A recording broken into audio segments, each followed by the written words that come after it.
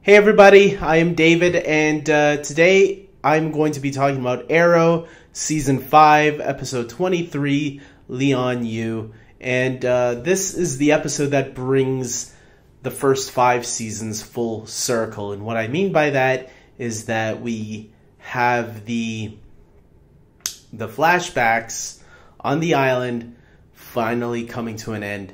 And I even went back to watch the pilot episode right before the new episode aired, and it was worth it. That pilot, by the way, still holds up. So let's get right into this finale, and then I want to give my thoughts on the overall season.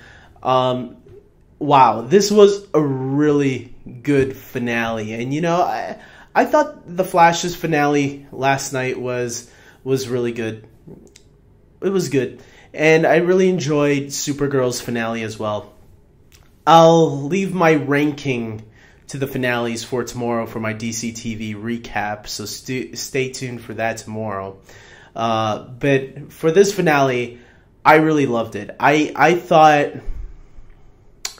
it lived up to what it was supposed to be, and I thought it wrapped up everything for the season very well. It wrapped up the story arc of Lian Yu, the island, very well, and it gave us some really good action moments.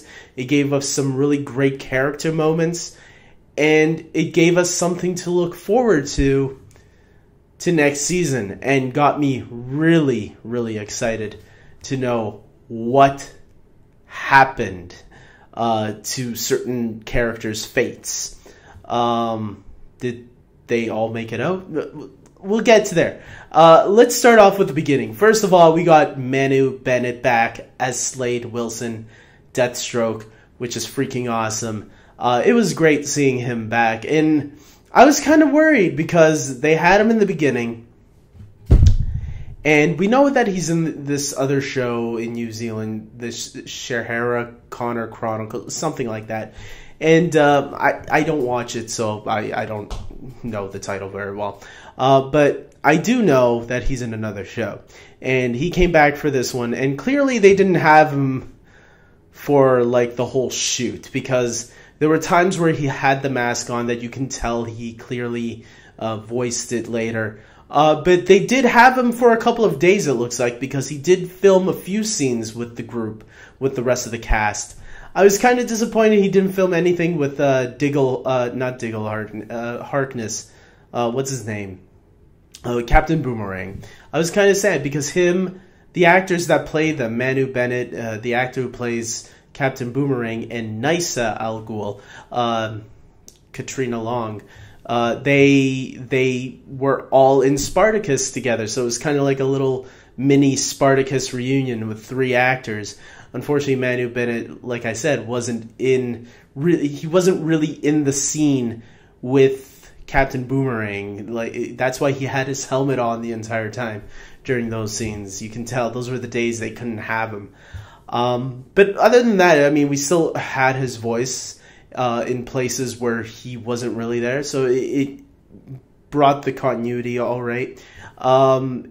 And he was badass on the show again, interacting with everybody. But this time we find out that the Mirakuru had kind of slowly gotten out of his system.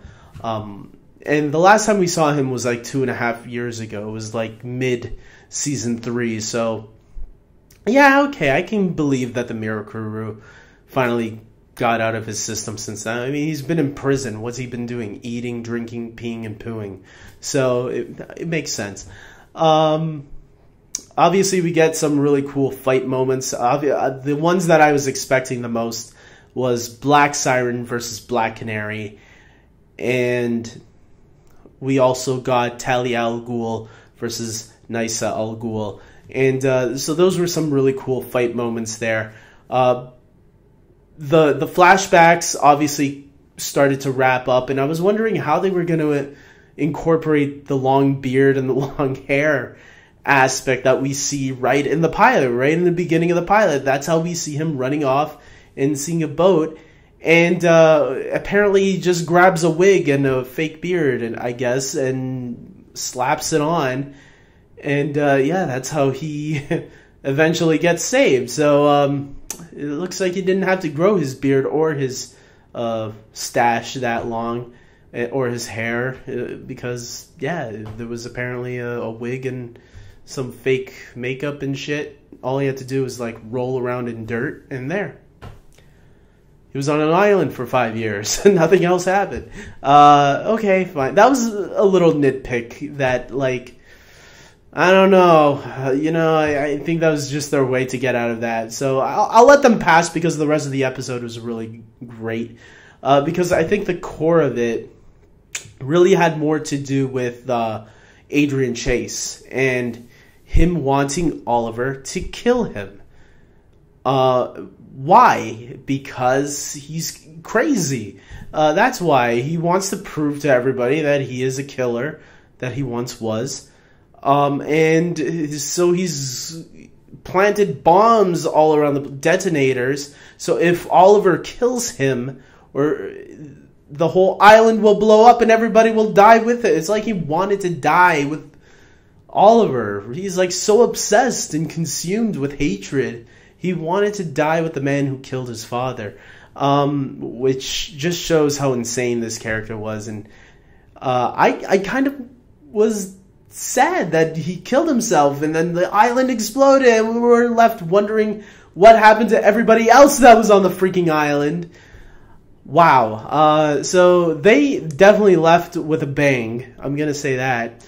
There were some great twists and turns in this episode too, man. There was that moment where, not the part where Captain Boomerang betrayed Team or Oliver and everybody, but it was the part where Slade switched, or they made us think he switched on Oliver. That I wasn't expecting.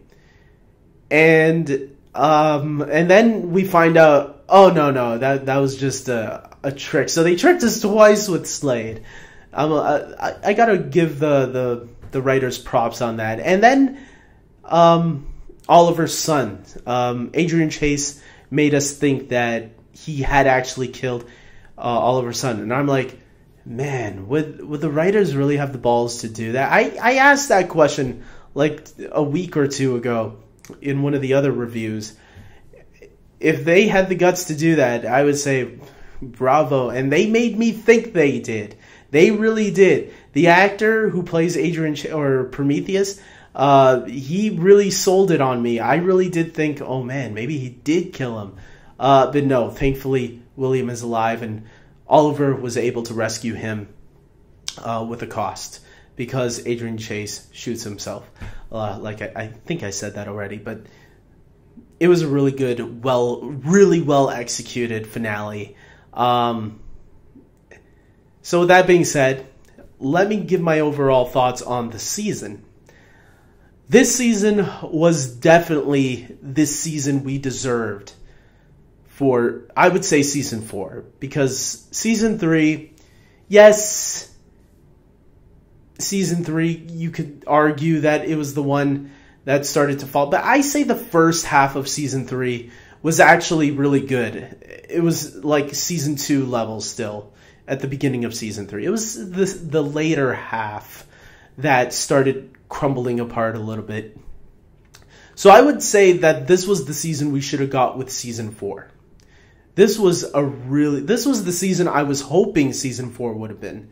A really strong season that literally had almost every episode be as important as it needed to be leading up to the finale. There were maybe a few episodes I could have done without here and there, but for what it was worth, I thought Prometheus was a really great villain, much more interesting than Savitar. And they didn't waste no time revealing who Prometheus was. Like, let's show who this was. Like, I get what Savitar was all about, and they wanted this huge shock towards the end of the season.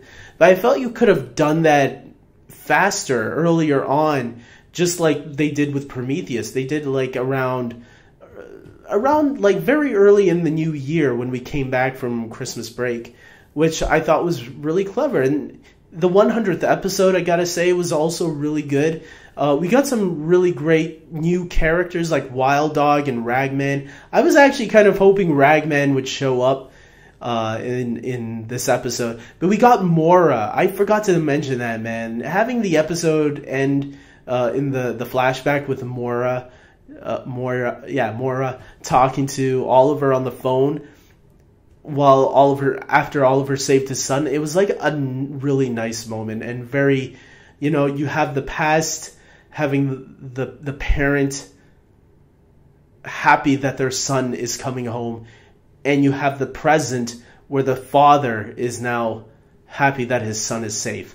So it kind of mirrored a little bit from the past and the present, which is what the flashbacks sometimes always did brilliantly, and I thought they did really well here. So, and we got to see her also in the 100th episode, as well as Robert Queen a couple of times.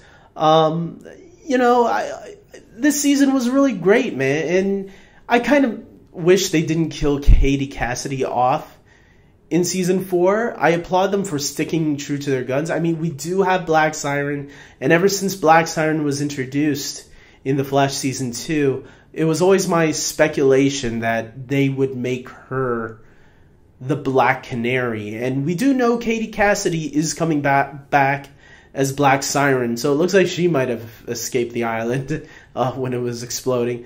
She's coming back for season 6. So is she going to be a main villain? Or is she going to be a character that's going to try to redeem herself? I mean, we already do have a Black Canary, which is Dinah Drake. So, yeah, it's all up to the writers at this point. There's nothing... I don't have nothing to speculate, no theories, nothing on that. And she could be the villain next season. I mean, I'd be up for that. I think that would be cool. Black Siren, maybe she's building up an army of other villains that want revenge on Oliver or something like that. I don't know. Yeah, guys, this was a really great season. I can't wait to see where they go next season, how they're going to show us how. I hope they don't half-ass it, you know, like when the last great episode of Arrow, I remember before season 5 started, was that episode where he fought Ra's al Ghul on a mountain. Ra's al Ghul killed him, or made us seem like he killed him, and then kicked him off the cliff. And then when they came back, oh, he was healed from the strong will to survive, and his wounds were able to freeze or something. It was a stupid explanation on bringing him back. So I hope they find a smart, clever way at finding out. Maybe Nysa or Diggle or whoever figured out a way to start the plane and they all got off somehow. But I hope there's a little bit more to it than that. We're going to have to wait and see. So, guys, I'm ending this here. Oh, you know what? I just figured that out. I think they're going to even show it in flashbacks. That's how they're going to do the flashbacks next season. They kind of teased it with that this season when the one with Felicity and Oliver trapped in the bunker, when they were showing what happened after the events of season 4, how Oliver and Felicity decided to break it off for a little bit. I think that's how they're going to reveal it. They're going to show us the flashbacks to one of the characters, or maybe all of them, and show how they all got off the island during that time. There you go. That's how it's going to happen. So with that being said, guys, now I'm ready to end this video. Tell me your thoughts on the Arrow Season 5 finale, and tell me your thoughts on the overall season. And like this video, subscribe to my channel, and until next season of Arrow, guys, hopefully Season 6 can continue this winning streak that I think Arrow's got back up again. Take care.